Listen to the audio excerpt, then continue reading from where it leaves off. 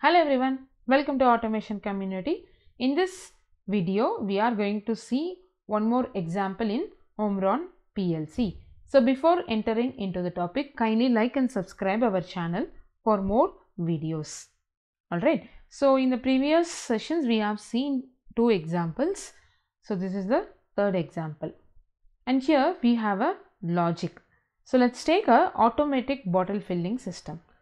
I'm going to explain the concept first. Second, we will take the IO list. Third, we will discuss about what are the logic we can create. Fourth step, we will write the logic in the Omron PLC. Okay. Let's analyze this example picture. Automatic bottle filling system. Okay. So here we are having start, stop, two push buttons. Okay. And this is to start the process and this is to stop the process. Any emergency case or you want to stop the process in normal way means you can make use of this push button to turn off this process. Okay, here we are having the conveyor. In the conveyor we have bottles arranged over here. Okay, so there is some drink over here in the tank which is filling in this bottle. Okay, this is tank and here we are having one valve output. This will open or close according to our logic. Okay, and here we are having one sensor which is going to detect the presence of your bottle. Okay, so bottle, once bottle will be arranged in this way. Once you turn on the process, conveyor will be running, so bottle will be moving, and once this sensor turns on, your output have to be on for this filling of this bottle. So after that again the bottle have to move, again the sensor will detect. So like this process will continue until you press the stop push button. Alright, so what are the IOs over here? So already we have seen start, stop, both are our inputs, and this sensor is another input, no? Because this is going to tell us whether the bottle is present over there or not, correct? So this sensor is another input. So here we are having three inputs and how many outputs? Yes, there are two outputs. One is this conveyor output. To turn on a conveyor or to turn off the conveyor, we have one output, no? So that is one of the output, and this valve opening and closing. This is another output. Okay. Now let's discuss the concept. We are going to fill the cool drink or some drink in the bottle. So first we have to start the process. When you start the process, you have to turn on your conveyor. Why? Because if you turn on the conveyor, then only the bottle will get moved, right? Correct. This is the flow, correct? So when you turn on push button, start push button, your conveyor is on. Once the conveyor is on, the bottle is getting moved. Once the bottle reach this place, this sensor, this will give one input. By using that input, we get to know, okay, bottle is there. You can start filling. So then this output will turn on. So once it is getting filled, we are going to turn off this output. After that, conveyor will again start. Again the process will continue, correct? Again this sensor will sense this bottle. Again this will get open. Bottle will get filled. After that will go off. Again conveyor on. This will get repeat until there is no bottle or there is stop push button is pressed. And here how we are going to tell that bottle is filled? There is no sensor for here, correct? So for that we are going to use one timer. So like 5 seconds for each bottle, kind of. Okay. So this is not as per the industry. In industry they will be having some level sensors. As of now we are going to use one more timer to calculate the time of filling. Okay. So let's take that as 3 seconds or 5 seconds. Alright. So let's see this in the ladder logic. I'm going to use one start PV. This is a push button. Okay. So once the push button is pressed, I'm going to start the cycle. So for that I am going to use my set coil.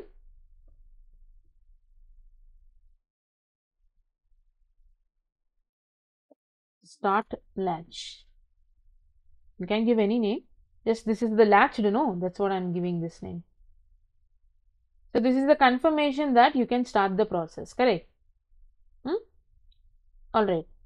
Now, what you have to do? When you start the process, you have to turn on your conveyor, correct? Let's go in the flow only. One by one you'll do. So now what I'm going to do, once the start button is pressed, I'm going to turn on my conveyor.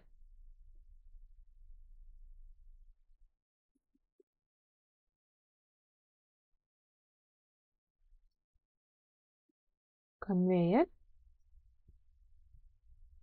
output. Okay, connect this.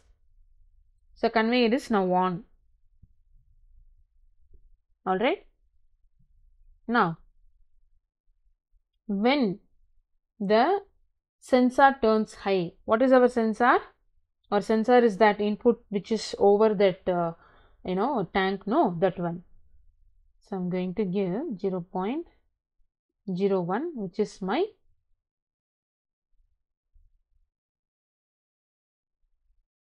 sensing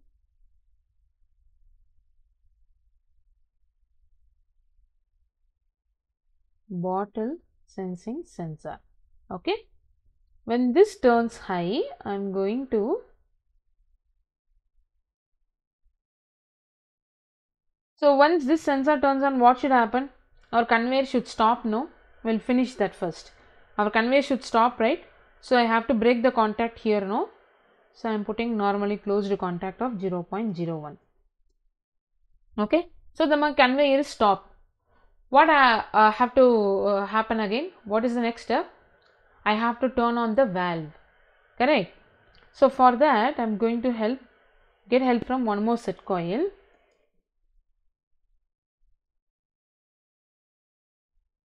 Oh, this is the same address. Start filling. Okay, start filling. So once this turns on, I can start doing the process of filling. Okay, so here one thing you have to understand. So this bottle sensing have to be combined with your start latch. Why? Because if you have not start the process, in that time if bottle sensor is high, what will happen? Your start filling process will start, no. So for that I am going to take a interlock that when the start is pressed, when the process is started actually, then only we have to consider this bottle sensor, bottle sensing sensor. And also one more thing, what is the program logic you have to write is the rising edge of bottle detecting sensor. So here instead of using a normal contact, you have to use the uprising up. It's called as rising edge, no? Rising edge of up limit bottom limit sensing sensor. Why? It's a bottle sensing sensor, correct? So why means, see, there is the presence of bottle, okay? There is a difference that continuously it is sensing the presence, or at the entry it is sensing the presence, correct? We want that entry, right? That's what I'm going to take this rising edge. I don't want that bottle is present over there for a long time. I don't want that. I want that the bottle has entered. I want that rising edge. That's what I'm going to take the rising edge of bottle sensing or detecting sensor or sensing, whatever it is. You can give the name according to your understanding, correct? So done. So my bottle sensing sensor is on and I'm setting one coil. Okay, what this coil have to happen? And instead of putting this normally closed contact of this bottle sensor sensing sensor, you can put this bit. This will sense more, correct? Just a minute.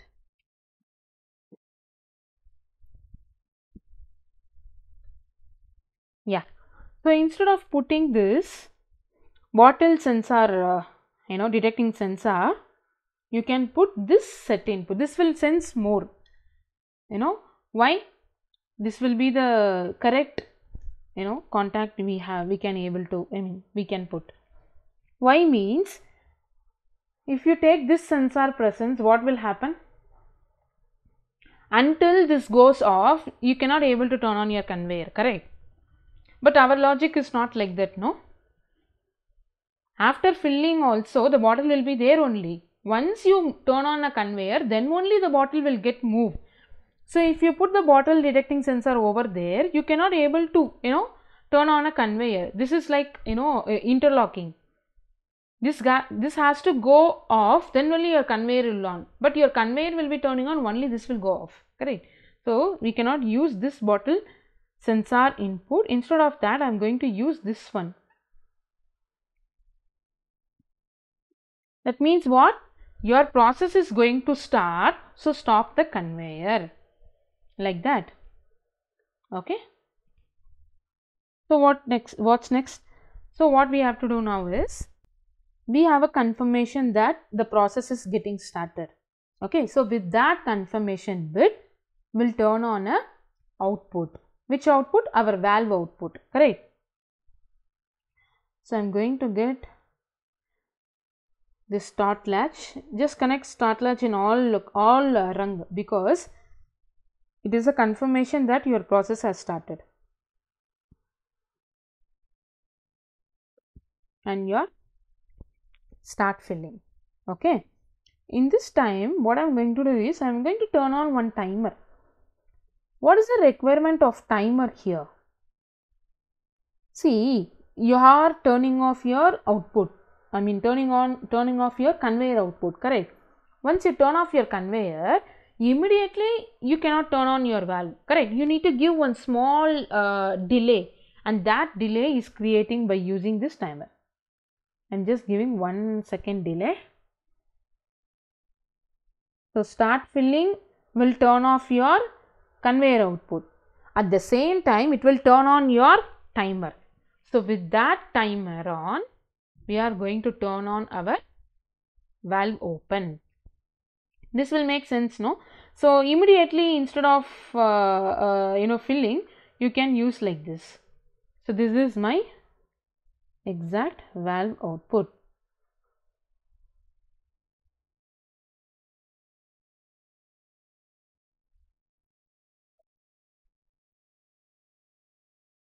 Valve open. Okay, and this valve open, I have to give my timer, correct? So what will happen? After this time delay only, this will on, no? At that time, your valve will be open. So when the valve is open now, the water, the drink is filling. So we have to calculate the time, right? After 5 seconds, we have to turn off this, or we have to close this valve. So how to calculate the timing? We have to put one more timer here.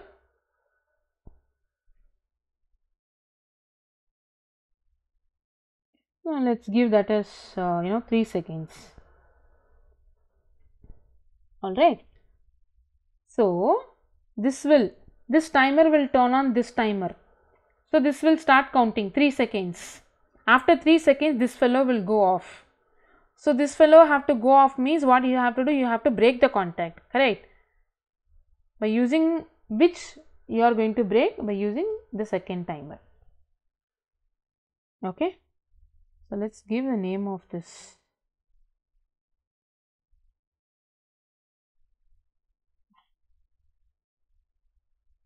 Okay. The next time we'll give name for timers also. So now your valve is closed, because after 3 seconds your bottle is getting filled. What will happen after that? Again your conveyor have to start. To turn on a conveyor again, what we have to do? We have to reset this start filling, correct? So how to reset the start filling? By using this timer. So what I am going to do? I am going to use the start latch, and my T1 timers on, and a reset of which input? 100.02. So if you do the reset, what will happen? Okay. Just a minute.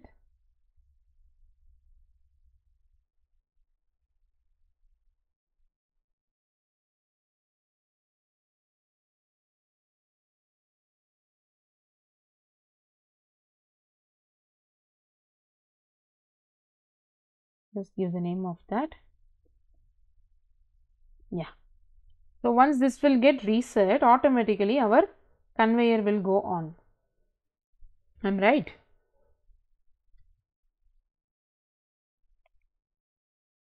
So this will go off and this conveyor will go on.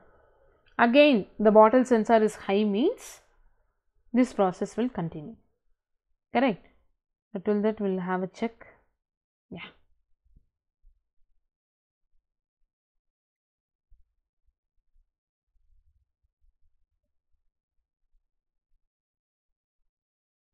Okay. So what is the first step?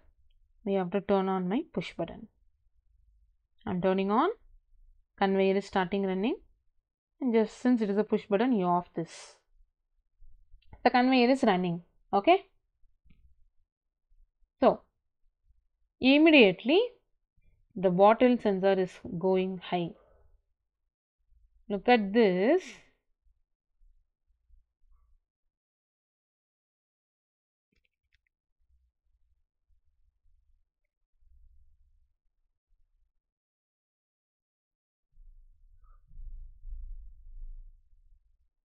Okay. Instead of this start push button, I have taken this have to be our start latch. That's what it is not getting reset. So look what has happened. I'll tell you. We have turned on this bottle detecting sensor, no? So immediately start filling turns on. Once the start filling turns on, your conveyor got off. See? Off now? Yeah. So at the time, this timer is turning on to create a time delay of valve open. Okay. So this created the time delay. After that, this fellow has turned on for 3 seconds. Valve open was on. After that, this timer, after 3 seconds, this valve open get off. Okay. So what we have done here, this reset should happen after this timer on and start latch. So instead of that, I have put a start PB. PB means what? Our push button input I have put. That's what it is not getting reset. Your cycle is not starting. So the bottle is filled and it's over there only. It's not yet reset yet. Okay. So I have to replace that with the start latch.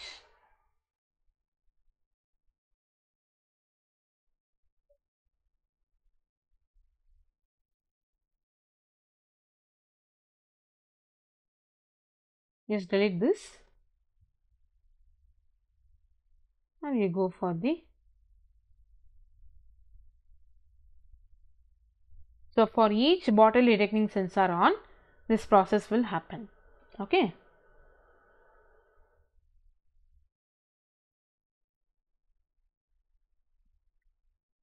Turn on this and turn off.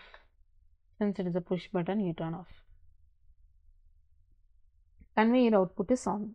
Look at this, conveyor output is on, no? Okay. So now check out the valve open. There is a bottle. Okay.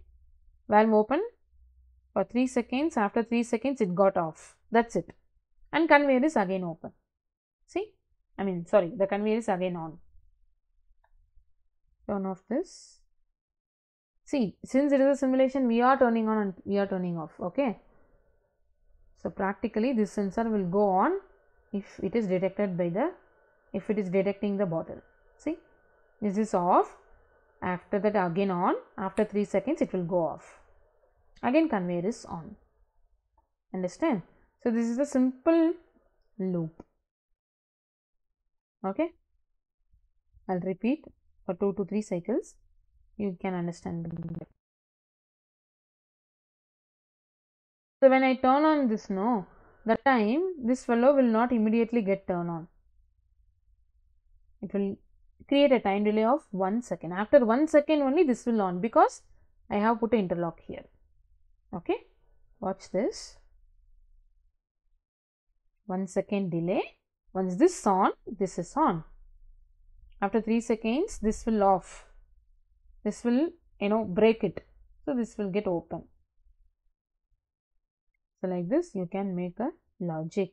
Okay, now right. So the process is running. The conveyor is running. Immediately there is an emergency case. They have to pressing the stop push button. So our process should get stopped. What we have to do? We have to add stop push button to this reset. Okay, so we'll add that.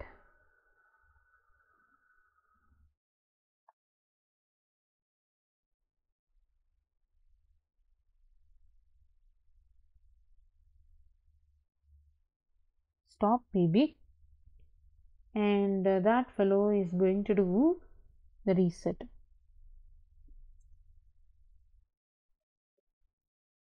That's it.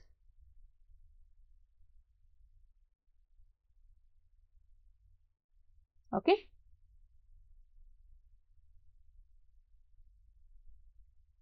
Since we have connected our start latch in all rung, it will immediately stop all the process. See, in all our rung we have this start latch, correct? So once you turn off this here, once you reset this, every rung will stop immediately. Check out, your conveyor is on. In the emergency case, you are turning on your push button, immediately your output will go off. Okay. So this is the emergency stop or the normal stop. If it is in a stop condition initially, the button is pressed. In the same time, if someone is pressing this push button, see, it will not at all reset because it is continuously, it is not at all gets set because it is continuously getting reset here. Alright.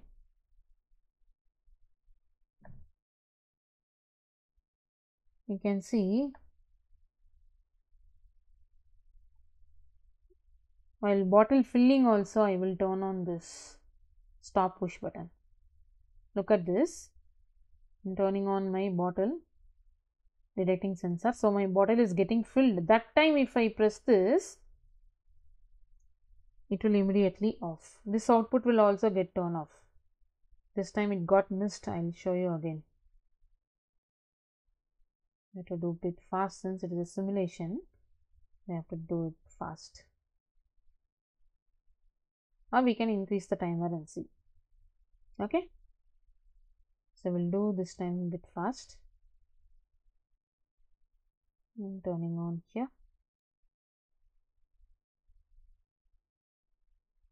So bottle sensor is on.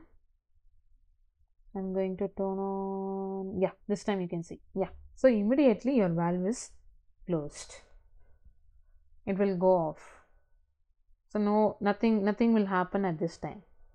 So this is how all emergency push buttons are working in automation process. Okay. So I hope you have understand this example. Just practice. So kindly like and subscribe our channel for more videos and concept like this. So I'll meet you in the next session. Until then, bye.